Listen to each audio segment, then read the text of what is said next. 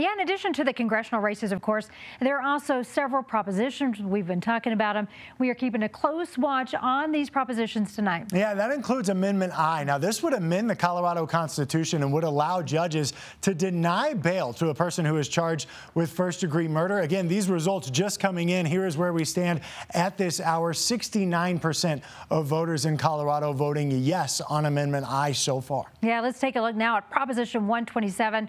For nearly 60 years, we know Colorado Parks and Wildlife has used hunting, of course, to manage our big cats, our mountain lions, and our bobcats, the populations.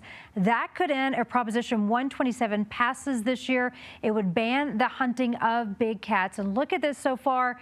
Yes, right now, 56% to no, 44%. Still a little bit early on this one. Yeah, we do expect these numbers to change as the night goes on. One of the more controversial measures is Proposition KK. It would impose a new tax on firearm sales, with the money generated being used for victim services. As you take a look at the numbers right now, 74% of the early voters in Colorado saying yes on Proposition KK. Again, it is still early tonight, so we will continue to update these numbers and get you numbers on the congressional races as our coverage continues.